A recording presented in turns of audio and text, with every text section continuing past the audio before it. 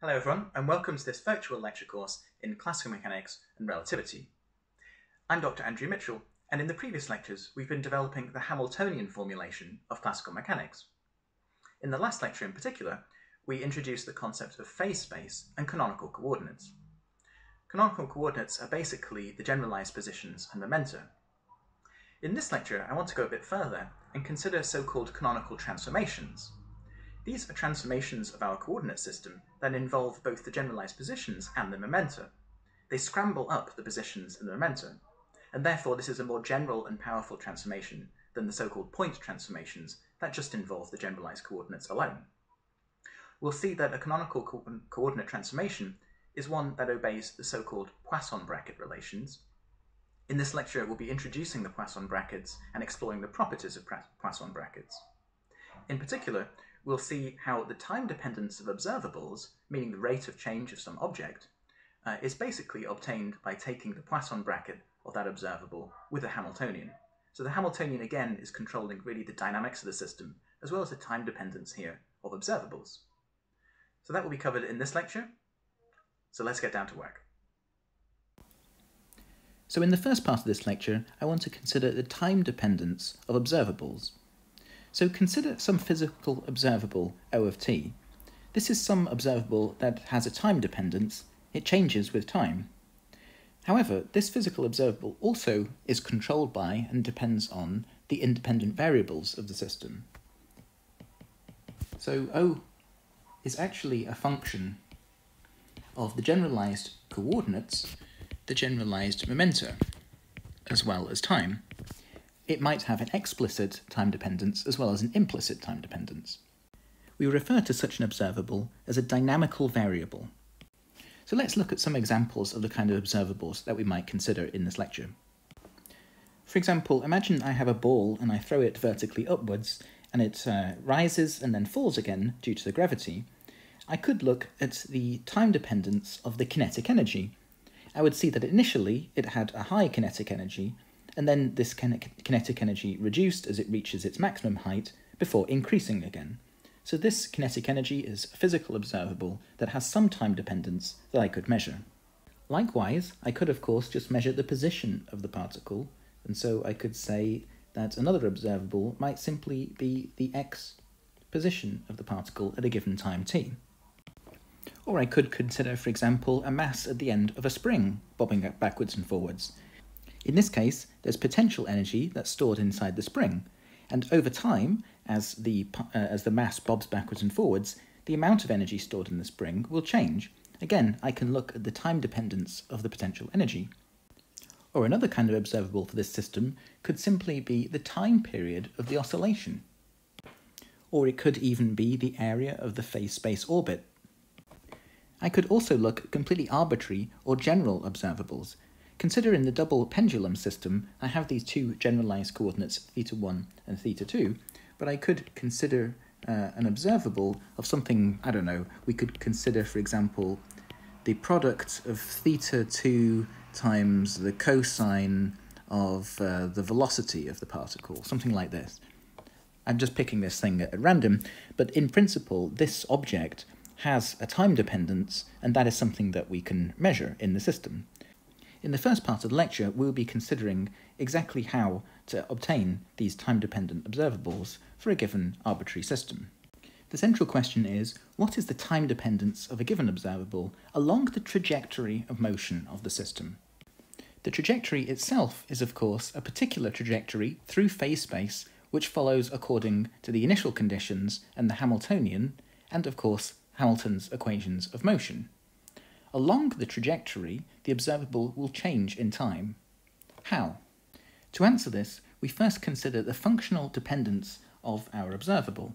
So from this expression, we see that in general, the observable can depend on the canonical coordinates, the qi's and the pi's, as well as explicitly on time. So we can use this to express an infinitesimal of our observable, dO, in terms of infinitesimals along the independent coordinate directions.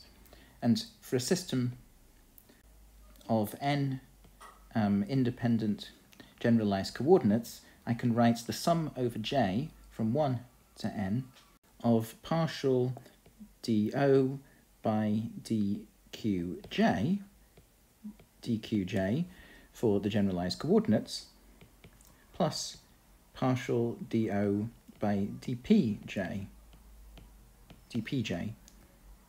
Those are the infinitesimals along the canonical coordinate directions, and then we also have potentially a explicit time dependence dO by dt. And we play the usual trick we've seen a few times, which is to find the overall time dependence of the observable, which means dO by dt, the total derivative. I can just divide this expression by dt.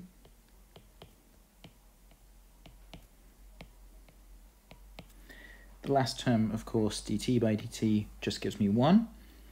On the left-hand side, dO by dt, this is the time dependence. This is the thing that we actually want. These other terms, dqj by dt is, of course, just qj dot, whereas dpj by dt is just pj dot, the time derivative of those quantities. Furthermore, we can now use Hamilton's equations of motion, which tell us something about the dynamics of the generalized coordinates and generalized momenta in terms of derivatives of the Hamiltonian. Specifically, I can write that qj dot is equal to partial dh by dpj, whereas pj dot is equal to minus dh by dqj. This gives me an expression for the time dependence of a physical observable, dO by dt, in terms of these various partial derivatives. We get partial derivatives of the observable with respect to the canonical coordinates, and the partial derivatives of the Hamiltonian with respect to the canonical coordinates, plus this explicit time dependence, dO by dt. All of this can be summarized into the following very important equation, which basically defines the so-called Poisson bracket. On the left-hand side, we see the full time dependence of the observable. On the right-hand side, we see one piece which contains the explicit time dependence.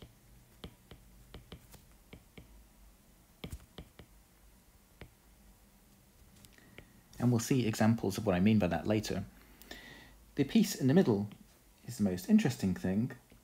This is the implicit time dependence, and it's given by this object called a Poisson bracket.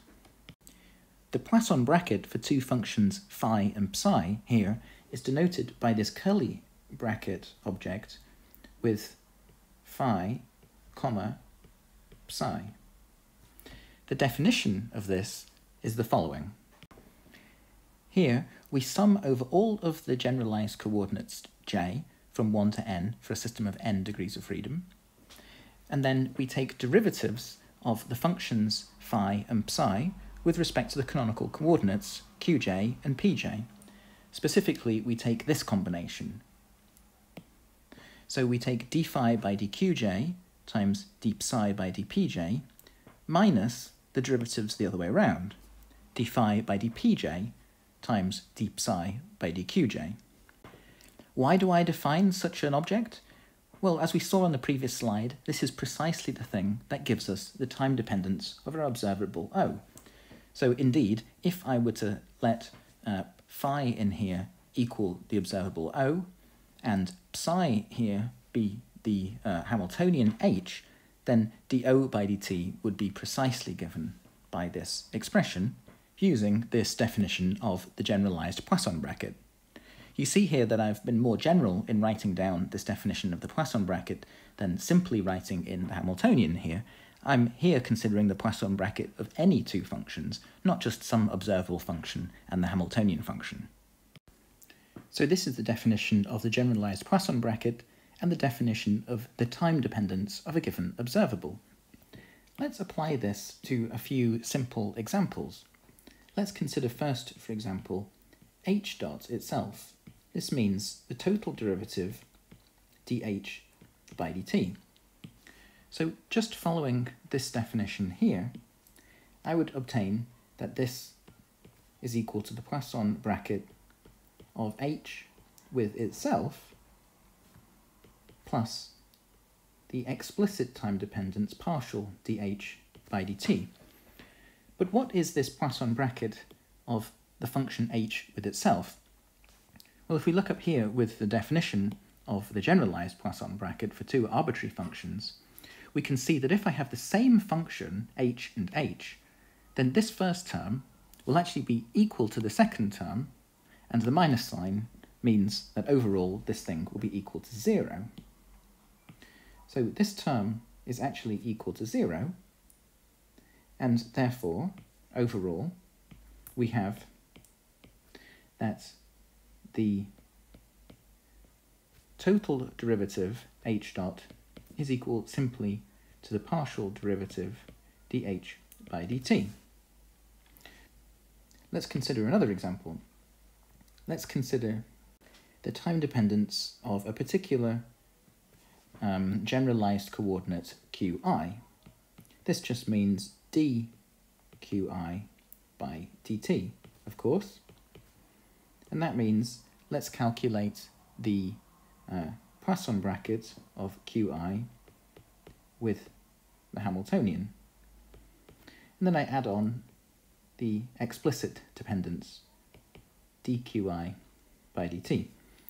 However, when we're talking about the generalized coordinates, those things are the independent variables of the system, and therefore there is no explicit time dependence to the generalized coordinates. So this quantity is actually 0, and what that tells us is that I can write qi dot simply in terms of the Poisson bracket qi with the Hamiltonian. In an exactly analogous way, I can write down the time dependence of the canonical momentum dpi by dt, or pi dot, simply as the Poisson bracket of pi with the Hamiltonian. But given that this is again one of the independent coordinates of our system in Hamiltonian language, this is again equal to 0, and so I can write pi dot is equal to the Poisson bracket of pi with the Hamiltonian. What I've given here, h dot, qi dot, and pi dot, are precisely Hamilton's equations of motion.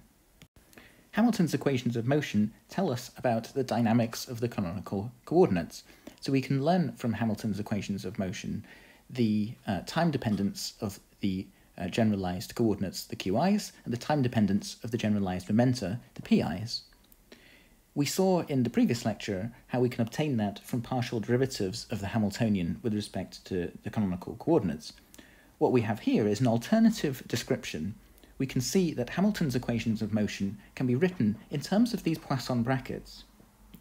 What we see here is that the qi dots can be given as the Poisson bracket of qi with the Hamiltonian, whilst pi can be given as the Poisson bracket of pi with the Hamiltonian. Of course, in both cases, it's the Hamiltonian that controls the dynamics of the canonical coordinates, and therefore the phase space trajectories.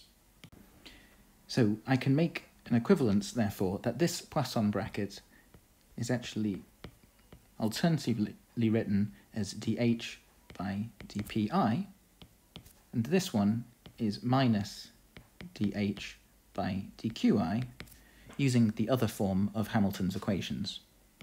These Poisson brackets also help us to understand something about conserved quantities. For a conserved quantity, we mean that the observable does not change in time. Therefore, do by dt is equal to 0, which tells us that the observable O is a constant and does not change in time. This is the property of a conserved quantity O.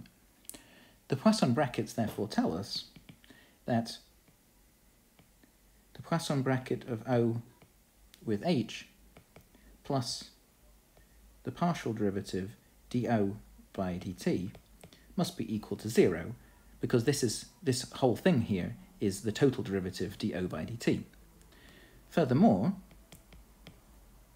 if there is no explicit time dependence,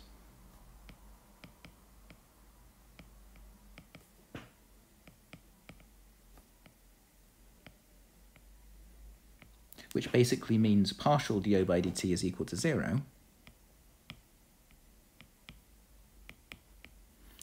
then this implies something important. It tells us that the Poisson bracket of the observable with the Hamiltonian must be equal to 0. If this is the case, we say that the observable commutes with the Hamiltonian.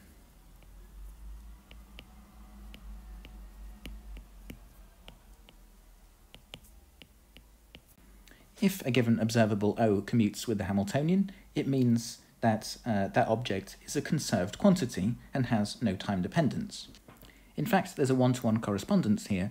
If an object commutes with the Hamiltonian, then it's conserved, but also, if we see something that's conserved, it means it must commute with the Hamiltonian. Another useful property is that if two quantities A and B are both conserved, if A and B are constants of motion and constant as a function of time, then the Poisson bracket between them is also a conserved object. This actually provides a route to finding new conserved quantities. If I have two conserved quantities, I can compute their Poisson bracket and maybe find a third one. However, this does not always provide a useful result, because the number of possible constants of motion is, of course, always limited by the number of degrees of freedom in the system. So the result may be something trivial, for example, a constant or a function of A and B. Nevertheless, it is always true that two conserved quantities A and B have a Poisson bracket that is also a conserved quantity. Let me briefly now say a word or two about the connection to quantum mechanics. If we consider some quantum mechanical operator O hat here, the hat denotes a quantum mechanical operator, then the time dependence of this operator is actually found in a very similar way. We can write that O hat dot, the time derivative, is actually equal to a similar kind of bracket plus the explicit time dependence. This bracket in quantum mechanics is called a commutator. And we see that its prefactor here, instead of being 1, as in classical mechanics, is the imaginary unit I divided by h bar. So this is the quantum mechanical version of the Poisson bracket relations that we've just been considering. Now, unless there is an explicit time dependence to the operator O hat,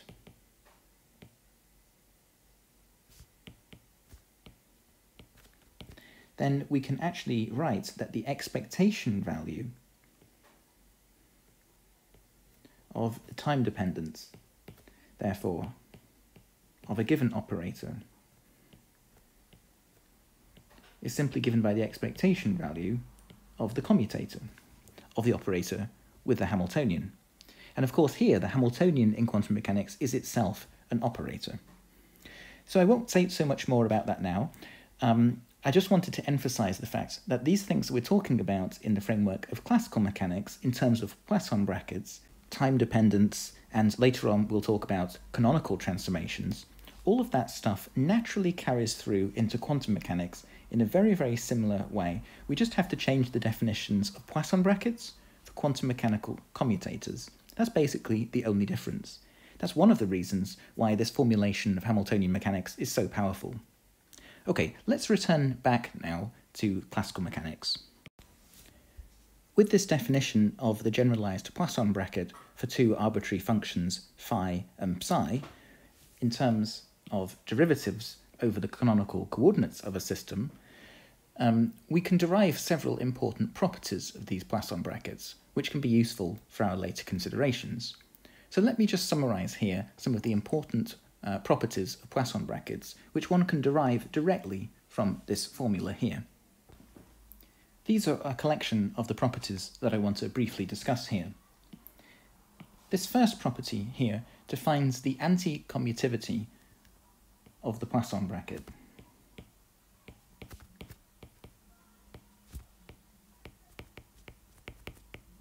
This means that if I have two functions phi and psi, I can put them into the Poisson brackets in either order, and the only difference I get between the two is this minus sign. That is directly obvious from this definition of the Poisson bracket. If I switch the order of phi and psi, that basically just switches the order of this term, and therefore I get a minus sign. That property is known as an anti-commuting property. Also, in the second property here, we see that if I take the Poisson bracket of a function with itself, I get 0, and that actually follows from point number 1, the anti-commutivity, if I have the same function.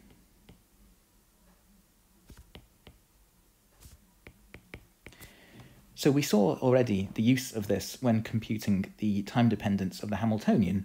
There we obtain the Poisson bracket of h with itself, and we argued that had to be equal to 0. Actually, it's more general than that. If I take the Poisson bracket of any function with itself, I'll get 0. In the third relation here, I introduce a constant a. This is not a function, it's just a scalar quantity, a number.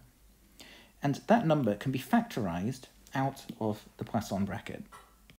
Again, this follows simply from the definition of the Poisson bracket. If I'm taking partial derivatives of functions that contain constants, I can just take those constants out. We see a property of linearity of the equations in property number 4. On the left-hand side, I see the Poisson bracket of phi plus gamma and psi, and I can just break that into two separate Poisson brackets, involving phi with psi and gamma with psi. So this shows that this operation is linear, and of course we know it should be linear because here we're dealing simply with derivatives, and taking the derivative is a linear operation. Property 5, however, is more complicated because we have the product of two functions, phi and gamma. Therefore, when we're taking the derivatives, we would need to use product rule, and therefore we get these two terms. This is basically product rule, but in this context it has a special name. It's called Leibniz's rule.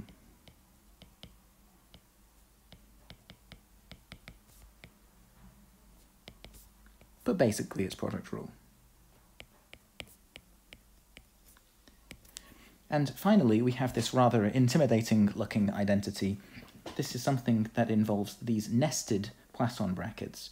We see the Poisson bracket of phi with a Poisson bracket of gamma and psi.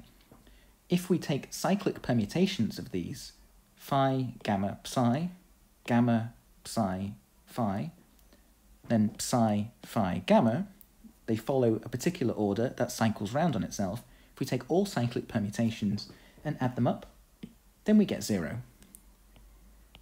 This is called the Jacobi identity.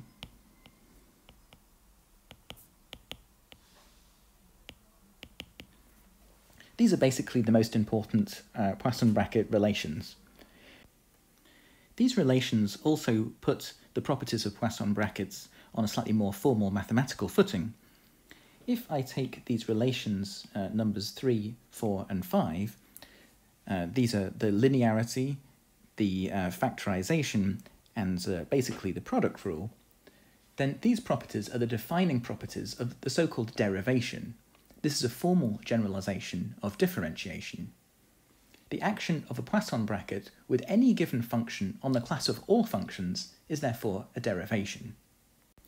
Furthermore, the antisymmetric property in property number 1 and the Jacobi identity in property 6 are two of the three defining properties of a so-called Lie algebra.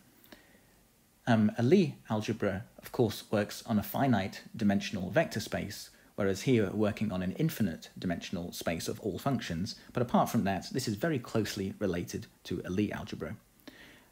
We don't need to go into that any further in this course, but for those of you that want to read up more on that, this is the foundational mathematical basis for this theory of Poisson brackets. In what follows, we can actually use some of these relations to manipulate our expressions, and in the end we'll see that we can reduce any expression, however complicated, to the so-called fundamental Poisson brackets. And these are the Poisson brackets of the canonical coordinates themselves. So let's have a look at the fundamental Poisson brackets now. So these are the Poisson brackets of canonical coordinates.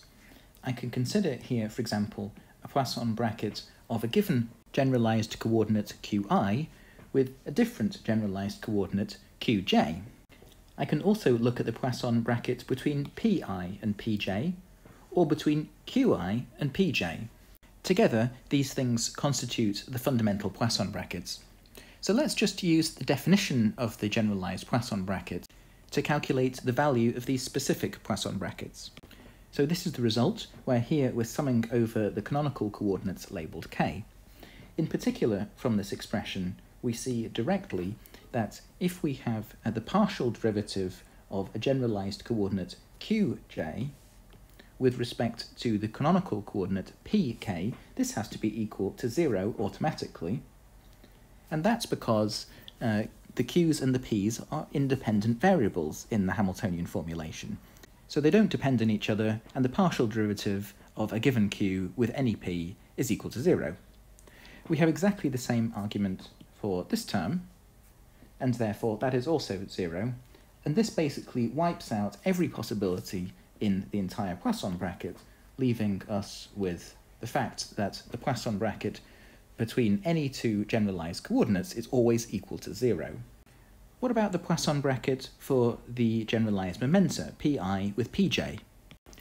So actually here we have a very similar argument, because the p's and the q's are independent from each other. So again, this term will be 0, and this term will be 0.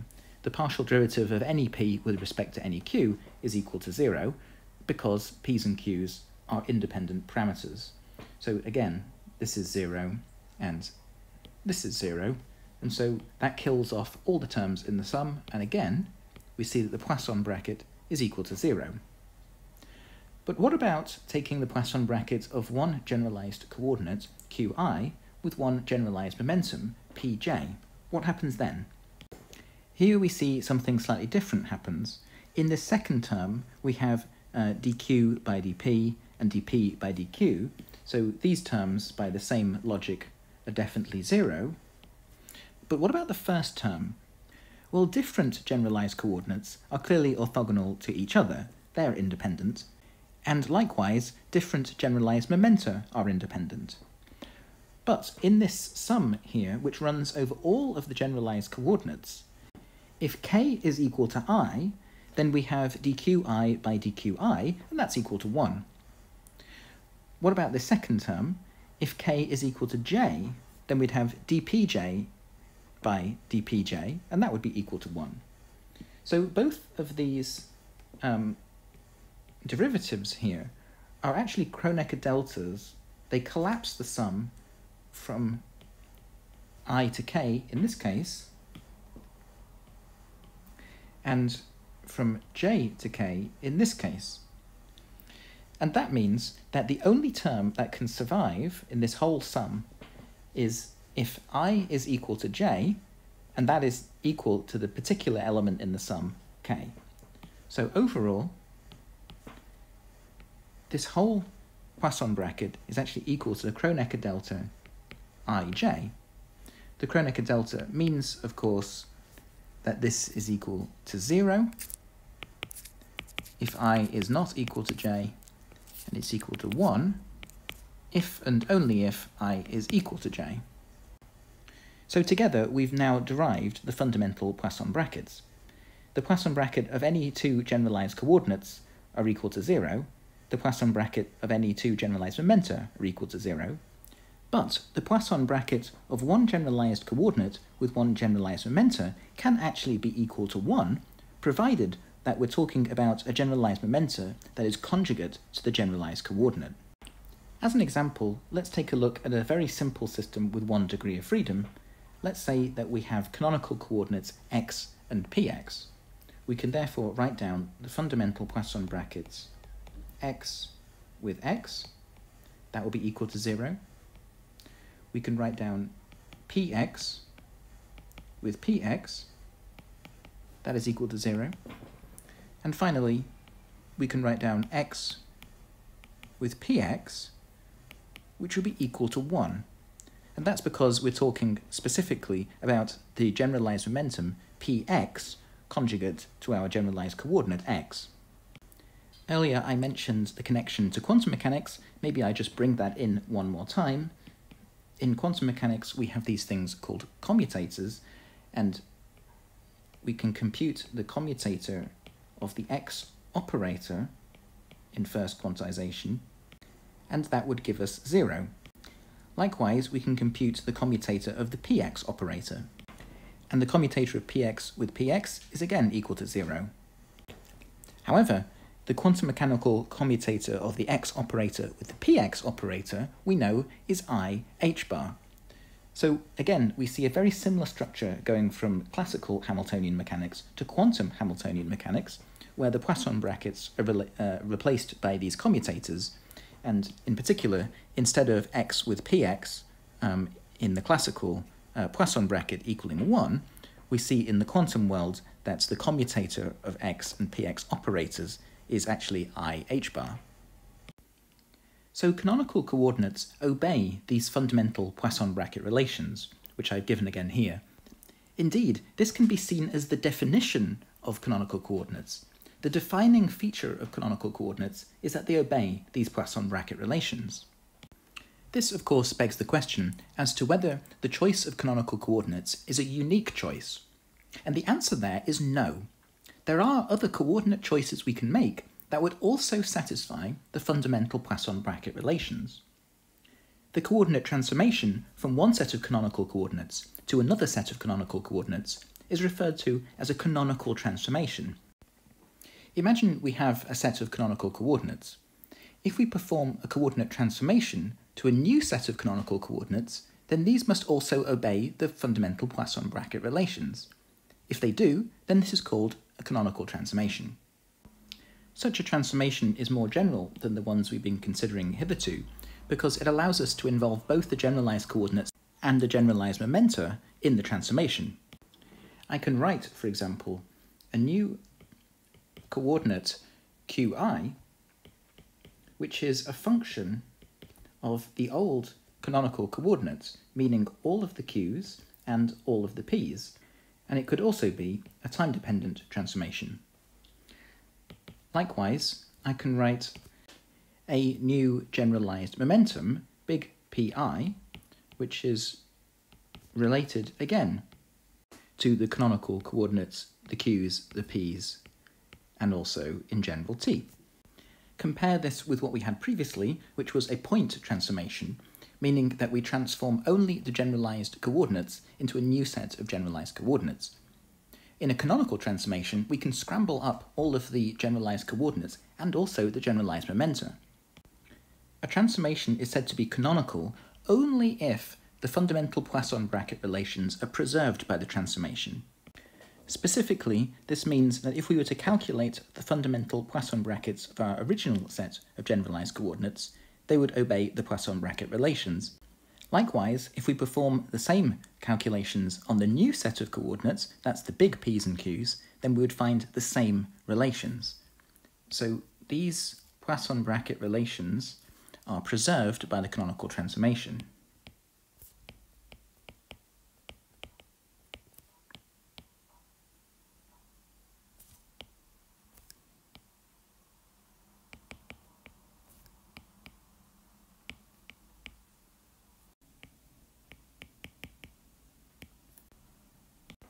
So the fundamental Poisson brackets are therefore canonical invariants.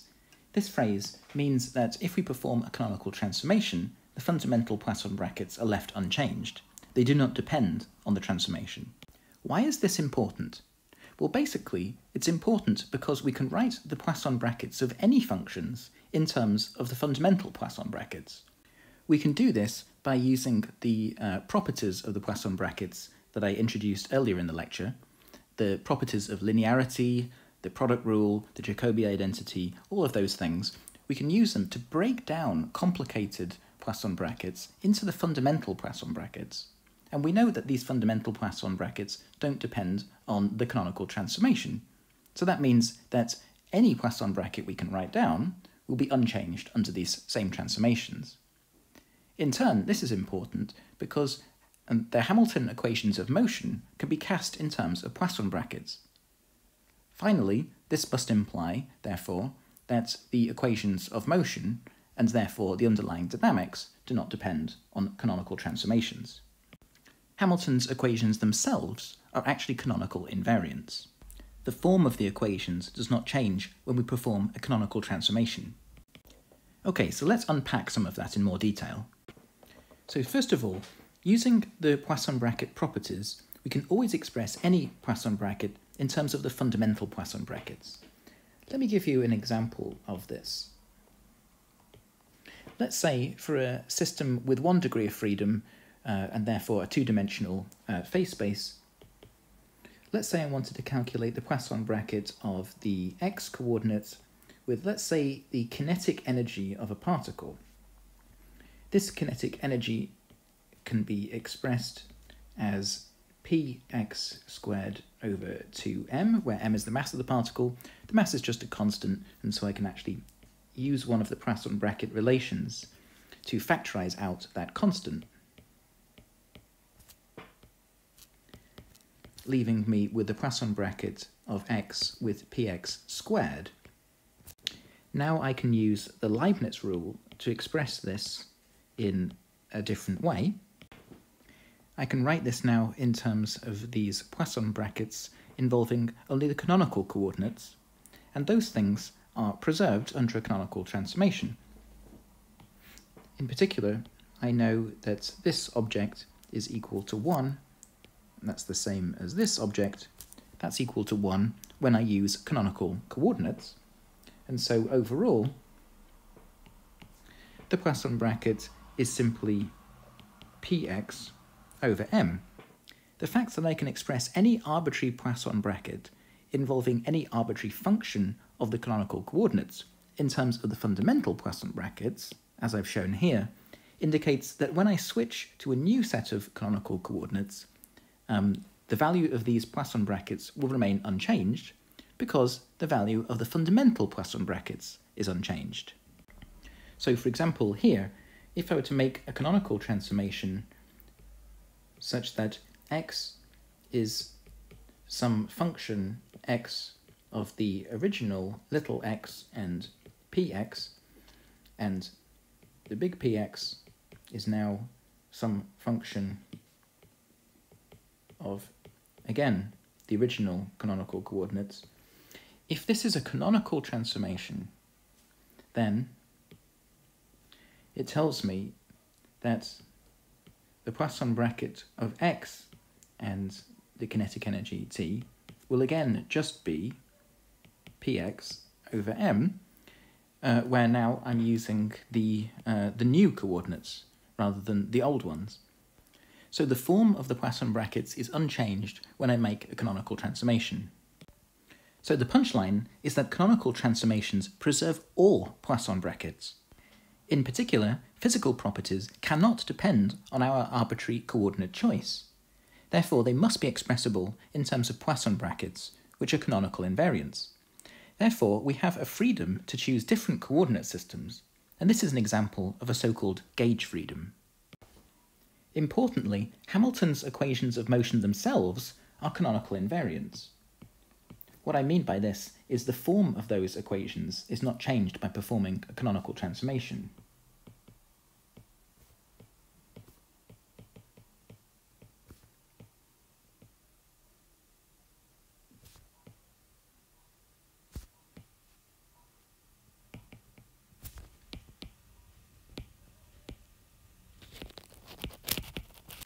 We can see this fact by writing Hamilton's equations of motion in terms of the Poisson brackets.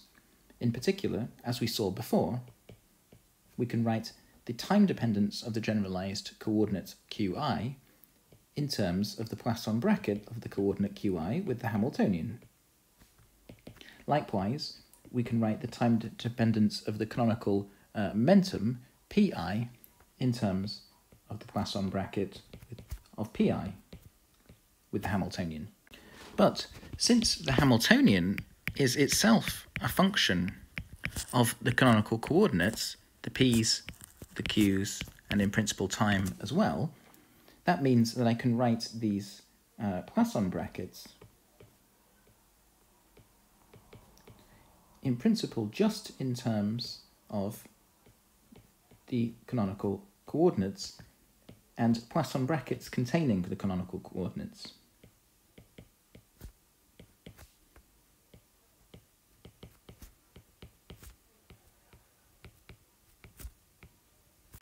So using the properties of the Poisson brackets, I can express these in terms of fundamental Poisson brackets of canonical coordinates. And we know that the fundamental Poisson brackets are canonical invariants. That means that after a canonical transformation, I can write that big Qi dot is equal to the Poisson bracket of big Qi with the Hamiltonian, and big Pi dot is equal to the Poisson bracket of big Pi with the Hamiltonian. The form of Hamilton's equations is left unchanged by the canonical transformation. Indeed, we can express these in terms of derivatives of the Hamiltonian with respect to the new coordinates, in exactly the same way as we would have done in the original coordinates. So, the importance of the Poisson bracket stems from the underlying invariance of Hamiltonian dynamics. Just as Newton's second law holds in any inertial reference frame, there is a class of canonical coordinates which preserve the form of Hamilton's equations. Importantly, when we're working with the Hamiltonian formulation of classical mechanics, we are allowed far more transformations of the variables than with the Newtonian or even the Lagrangian formulations. And that's because we can scramble up not only the generalised coordinates, but also the generalised coordinates and the momenta. Providing that this transformation preserves the fundamental Poisson brackets, then we know that the form of Hamilton's equations will remain unchanged. And since canonical transformations can interchange or mix up the roles of the generalised coordinates and the generalised momenta, we call them canonically conjugate. So within the Hamiltonian framework, positions and momentum kind of lose their independent meaning, except they always come in conjugate pairs. And of course, this is a property that is shared with quantum mechanics. Hamiltonian mechanics, in terms of the canonical coordinates, has a so-called symplectic structure. In the last lecture, I introduced this notation, which is a vector of all of the canonical coordinates. So this vector eta here involves q1, q2, q3, and so on, all of the generalised coordinates up to qn. And then we have the generalised momenta, p1, p2, p3, and so on, all the way up to pn. So for a system of n degrees of freedom, we have a vector here of dimension 2n. I can then define the time derivative of this vector, eta vector dot, as just simply the total derivative d by dt of the vector eta. And according to the time dependence of operators and the relation to the Poisson brackets, I can actually write this in terms of the Poisson bracket of the vector eta with the Hamiltonian. And so, in a very concise way, we're able to express all of Hamilton's equations of motion for a system with n degrees of freedom. Now suppose we effect some kind of coordinate transformation.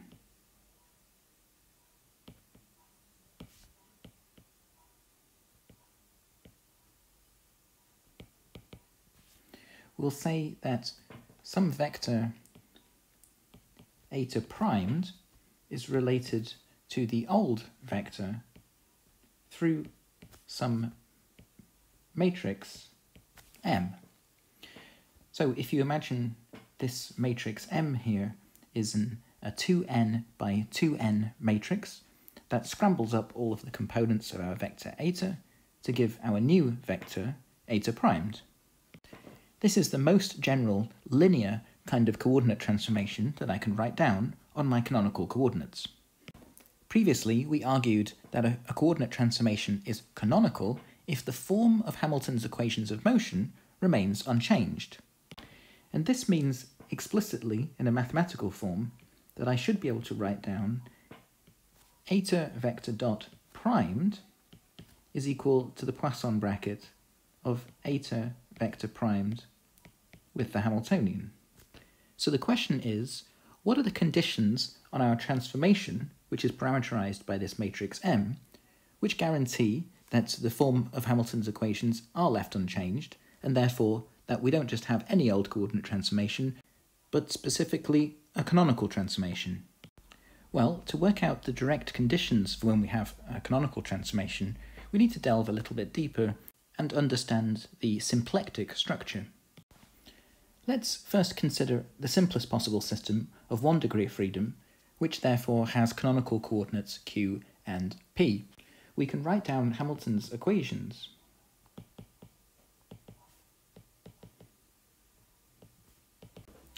as a vector form q dot and p dot is equal to dh by dp and minus dh by dq. So we see here that the p's and the q's are intertwined. So the q dot depends on dh by dp, and the p dot depends on dh by dq. And this is where the word symplectic comes from. The origin is from the Greek, meaning intertwined. We also notice something interesting, which is this funny minus sign in here on one of the equations. So we're able to write this in terms of our vector notation. I can write this as eta dot on the left-hand side. That's fairly straightforward. But on the right-hand side, I need to account for the symplectic intertwined structure. And I can do that through this matrix that I'll call J. And I'll multiply the matrix J by dh by d eta. So for a simple 1 degree of freedom system, we can just write down straight away that this matrix J must be a 2 by 2, and it has these off-diagonal terms. It's 0, 1, minus 1, 0. These off-diagonal terms do the intertwining. It means that the q is related to dh by dp, and the p is related to dh by dq. Furthermore, this minus sign here is accounted for by the minus sign in the j. Okay, let's generalize now to 2 degrees of freedom. Our eta vector is now q1, q2, p1, p2. And we have exactly the same. I can write the Hamilton's equations of motion in the same form, but this time I just have a different definition for the matrix J. Here we have a matrix J which has to be a 4 by 4 matrix, and if you think about the structure, it has the following.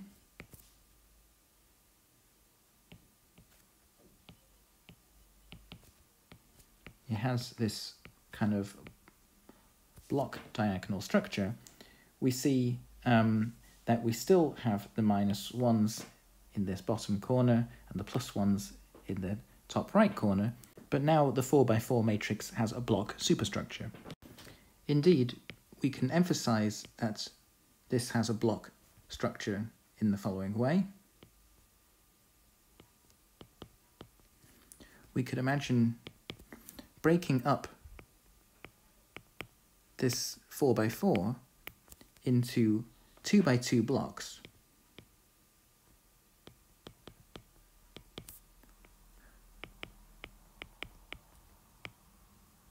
And these 2 by 2 blocks are either 0 on the diagonals or the identity matrix of dimension 2 on the off diagonals, where I also have this minus sign here. And actually, that turns out to be a good guess, because this is exactly what you get when you generalize to n degrees of freedom. In general, we still have the equation of motion written in this form.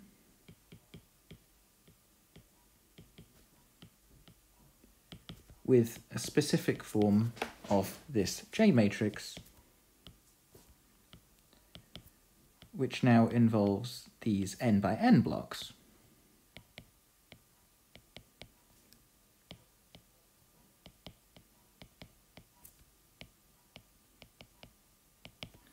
And this J matrix encodes the symplectic structure of the problem. Okay, so let's now return to the question of when we have a canonical transformation. we imagine that we transform from the eta to the eta primes through some generic matrix M. What are the conditions on M for us to have a canonical transformation? Well, a canonical transformation preserves the form of Hamilton's equations. And that means that we have this exact same form of Hamilton's equations as we had up here. The J is exactly the same, that doesn't depend on the coordinate system, but we just replace etas by eta primes.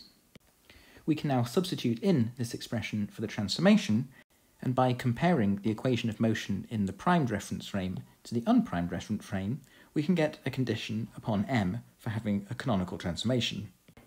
And this is the final condition, that the matrix transformation M times J times the transpose of the matrix M must be equal to J itself. So only special kinds of transformations that satisfy this property would be regarded as canonical. They're the ones that preserve the form of Hamilton's equations, and indeed they preserve the form of all Poisson brackets. So this is rather abstract. Let's do a couple of examples to really see this in action. In practice, it is sufficient to show for a given coordinate transformation that it is a canonical transformation by simply confirming that in the new variables, the Poisson bracket relations hold. So here's an example. For a system of 1 degree of freedom, show that the following transformation is canonical. So you can imagine this as a kind of exam question. Now you might be thinking, for a system of 1 degree of freedom, surely there's not much we can do. Surely it's a very, very simple problem. But as I mentioned earlier, the space of different canonical transformations is always very, very rich. Let me illustrate that with the following example. We start off with canonical coordinates little p and little q, and we transform to a new set of coordinates, big P and big Q, and the coordinate transformation that I've suggested here is that big Q is equal to the arctangent of Q upon P, and that the big P is equal to a half of P squared plus Q squared. So this is a highly non-trivial relation here, and what I'm asking is this transformation that I've written down a canonical transformation? The way to establish that, in the simplest way, is to simply show that the fundamental Poisson brackets in the new variables are equal to the usual Poisson bracket relations that we know and love. So the task is to show that the fundamental Poisson brackets hold in the new coordinates. How do we do that? Well, we just compute the Poisson bracket big Q with big Q, but actually this is automatically equal to 0 simply by the definition of the Poisson brackets themselves. If I take the Poisson bracket of a function with itself, it's equal to 0. So this is kind of a special property of it being a single degree of freedom here. Likewise, the Poisson bracket of big P with big P is equal to 0. What we have to show, therefore, is the remaining non-trivial one, which is the Poisson bracket of big Q with big P. What is this equal to? Well, from the definition of the Poisson bracket, we can write this in the following way.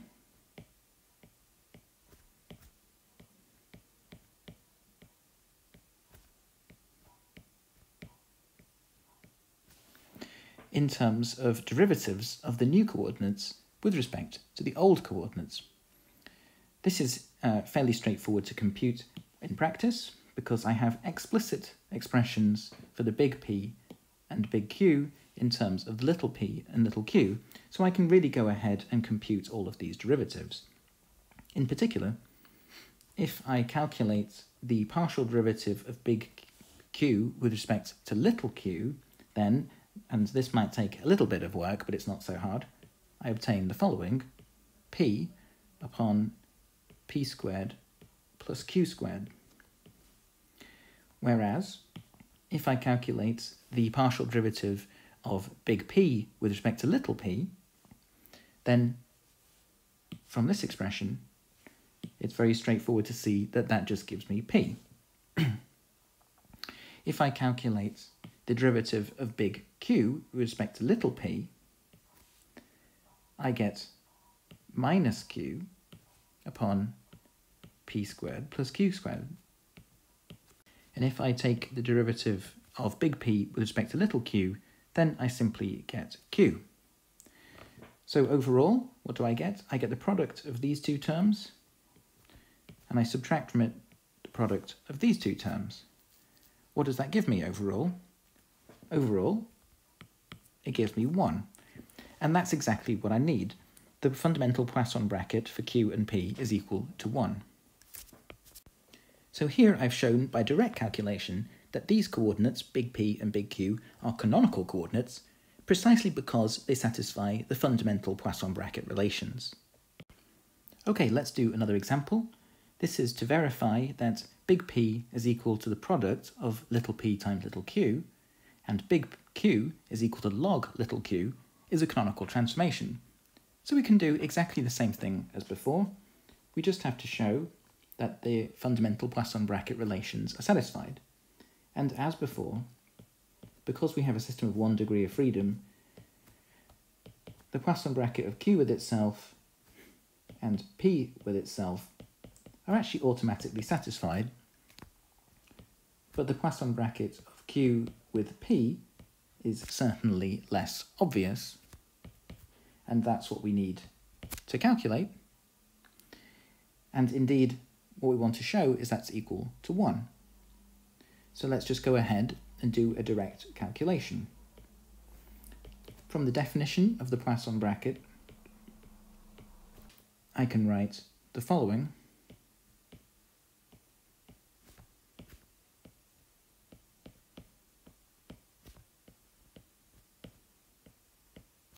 And again, just evaluate all of these explicitly. This first term gives me 1 over Q. This second term gives me Q. This third term is 0. And the final term is P. But overall, when I multiply all this together, I get 1. So indeed, this is, again, a canonical transformation. So let's use this canonical transformation to help us out now with a little bit of physics. So the question is to solve the following Hamiltonian to find the phase space trajectories. This is the Hamiltonian. I have the sum of two terms. The first term is clearly the kinetic energy, p squared over 2m. The second term is a kind of potential, but it's a 1 over q squared kind of potential. And this whole thing, a Hamiltonian, it's equal to the total energy. So here I have a system where the Hamiltonian is equal to the energy. The problem, therefore, is basically the following in cartoons. Imagine that I have the energy here plotted against a generalized coordinates x. I have a potential which is this 1 over x squared potential. I have some particle in this potential, and it's basically rolling down this potential well towards the bottom. So here the potential V is A upon 2q squared, and the motion of a particle with some initial conditions will be basically to increase in the x direction as the potential decreases. We'll have a transfer of the potential energy to the kinetic energy because overall the total energy is conserved. Okay, so let's use the canonical transformation to help us out solve this problem. First of all, let's invert these equations that I wrote up the top here and write that little q is equal to e to the big Q. That's just coming from exponentiating both sides of this equation. We also see that little p is equal to big P over little q, which is therefore equal to big P e to the minus big Q, using this expression we've just derived. I can now substitute these expressions into the Hamiltonian. H is therefore, in these new variables, equal to big P squared over 2m plus a over 2 into e to the minus 2 big Q. This thing is still equal, of course, to the total energy E. So I obtained this expression for the Hamiltonian simply by plugging in these expressions for little p and little q into our original expression for the Hamiltonian, and then I obtain this. And this implies, by the way, and I'll use this later, that e to the q, it can be written in terms of the total energy and the momentum simply as p squared over 2m times the total energy plus a over 2 times the total energy to the power of 1/2. So this quantity, e to the q, is actually equal to the original q variable. So therefore I can write that this whole expression that I've just derived here is equal to little q. So to solve for the phase space trajectory of q of t, basically what I need to know is the big P of t. So how to find the big P of t? I'm going to do that by using Hamilton's equations of motion. The important thing is that Hamilton's equations take exactly the same form in the new coordinates, the big P and big Q, as they did in the old coordinates, little p and little q, precisely because it's a canonical transformation. And we proved, in this first part of the question, that indeed this is a canonical transformation. Okay, so let's write down Hamilton's equation of motion for the momentum. I can write down that P dot is equal to minus dh by dq. These are in the new variables. This is actually extremely easy to solve because I have this common factor of q in this expression here. So I can write that down. It's very simple to see that this is just p squared over 2m plus a over 2 into e to the minus 2q. That whole thing is simply twice the energy that we started with. So the beauty of this canonical transformation is that I have a very straightforward Hamiltonian equation to solve. I have that P dot is equal to 2e. This is a constant, and therefore I can solve this to find big P of t is simply equal to 2e t plus some constant of integration c. So now I can combine this expression for q with this expression for big P and finally find the phase space trajectory that I'm after. I could write down that q of t is equal to this expression in terms of the total energy E. I can also find little p of t from this expression, given that I now know big P of t and little q of t. And I think you'll agree from looking at this expression, this is highly non-trivial. You couldn't just guess that. This is something that really helps, that we're able to reduce the complexity of Hamilton's equation of motion to something so simple. This is, of course, in the rotated coordinates. In the original basis, the trajectory actually looks rather complicated. So this would be a good example of the utility of performing canonical transformations. So finally, for systems with multiple degrees of freedom, there are always a very rich range of possible canonical transformations, as we've seen in the last couple of examples. There is always some choice of the canonical coordinates in which the equations of motion become trivial, but finding this transformation then becomes the whole difficulty. In fact, in quantum mechanics, we have something rather similar. The Hamiltonian becomes trivial in the so-called eigenbasis. This is the basis that diagonalizes the Hamiltonian, and we have Schrödinger's equation, which applies for each eigenstate separately. The Hamiltonian can be brought into this diagonal form using a canonical transformation. For example, block states of electrons in a periodic lattice are obtained by transforming from the real space to the momentum space using a Fourier transformation. And in fact, a Fourier transformation is an example of a canonical transformation. So in this lecture, we've seen quite a few things. We talked a lot about canonical transformations. We talked about how we can use Poisson brackets to calculate the time dependence of variables, but we also understood Hamilton's equations of motion themselves in terms of the Poisson brackets. We saw that Hamilton's equations of motion are canonical invariants, meaning the form of those equations is unchanged by performing a canonical transformation. In fact, that basically serves as a definition for a canonical transformation. It is a generalised coordinate transformation which leaves the form of Hamilton's equations unchanged. It doesn't necessarily leave the Hamiltonian unchanged, but Hamilton's equations are left unchanged. This is very similar to the situation in Lagrangian mechanics, when we performed coordinate transformations from Cartesian, let's say, to spherical polar coordinates or something like this. Then we saw the form of the Euler-Lagrange equation was left unchanged. Here we have something a bit more grand and a bit more powerful, because the canonical transformation is a much richer kind of transformation that can scramble up not only the generalised coordinates amongst themselves, but also scramble up the coordinates and the momenta. In the end, these canonical transformations are ones which leave the fundamental Poisson bracket relations unchanged.